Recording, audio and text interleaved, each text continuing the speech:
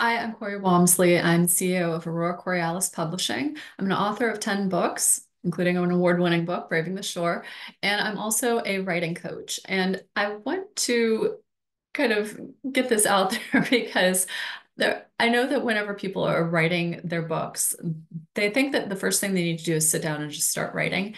And I know that is advice that some people give, and if that works for you, that's fine. But honestly, I think that's terrible advice.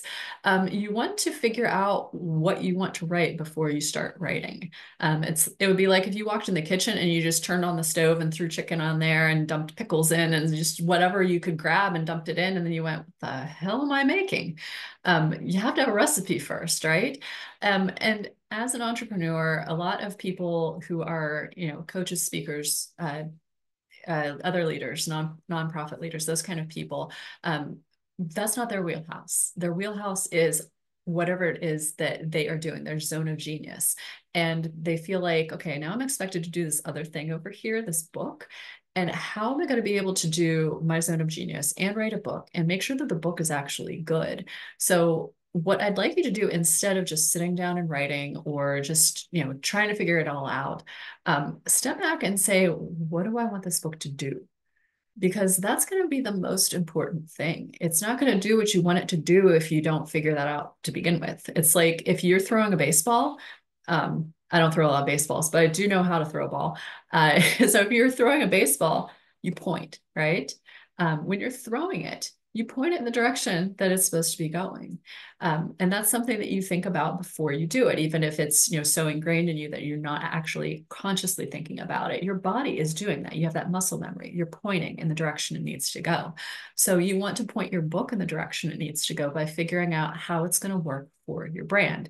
And one of the best things you can do is step back and say, what does my brand do? What is it that my brand, my company, my business, whatever you want to refer to it as, what is it that it does for people? And what kind of feeling do they get when they've read, when they've worked with me? What kind of feeling do I want them to take away whenever they do coaching, when they hear me speak, whenever they join me for an event or a workshop? Whatever it is that you're doing, because you want the same sort of thing to come across in the book. You want the book to work with the brand. So your book needs to balance with the other things that you're doing. So people are getting you here, and it's the same you that they're getting over here. If they're getting this really loud, rambunctious person at workshops and they're loving all of that, you don't want to come over here to your book and be whispering. Okay. You don't want to come over here and be this gentle soul that's just, relaxing and, come meditate with me. If that's not you at your events, then you're going to be doing yourself a disservice because you have two different things going on. Be yourself everywhere. So, step back and say, what is it that my brand is getting across to people? How do they feel? What is the overarching, vibe for my brand? And you want to accomplish that with the book too. And then, of course, there are other important questions you can ask, like one of my favorites, which is, what book did I need when I was going through the same thing? So if you went through some sort of a challenge, what book do you wish you had when you were going through that challenge? Because that's going to dictate what kind of book you're writing. It's really going to adjust who you're talking to, because you're talking to yourself. And that's going to be important too, because hopefully you like yourself and you'll be able to attract more people who you like, because they will have some of those same sort of feelings. They'll have some of the same challenges. That's what you want to bring in when you're working on a book. And the most important thing you can do with this book is have it be a connection piece. So always make sure that you're doing that planning piece, those questions, thinking about what this book really can be, instead of just grabbing at like, oh my God, I have all these things already written. I'm just going to jam them all together and hope for the best. You don't have to do that. You really can sit down and write something from scratch. Of course, if there are things you have written that work well in the book, bring them in.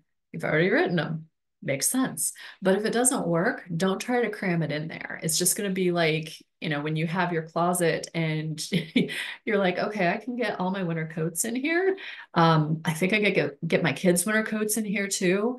I really don't want to have to put those in another closet. I'm going to jam those in here too. Oh, and I've got their bibs for when they play in the snow. And I've got my husband's winter coat. And oh, I've got people over. So I'm going to jam all their winter coats in there too. It doesn't have to work that way. You have more than one closet.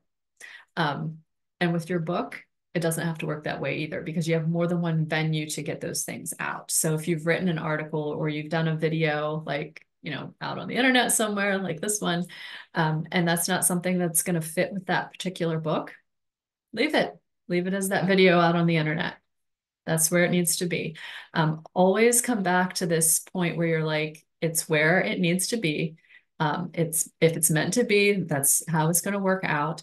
You can't force things. So I hope this helps you if you are at the beginning stages of your book. You've been thinking about how you can actually get the book out.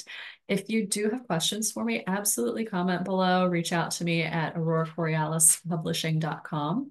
And if you are ready to launch your book, or if you're ready to not launch your book, but launch into the editing phase, etc., of your book, or if you're ready to get started, absolutely reach out. Let's have a conversation and see how I can help you out.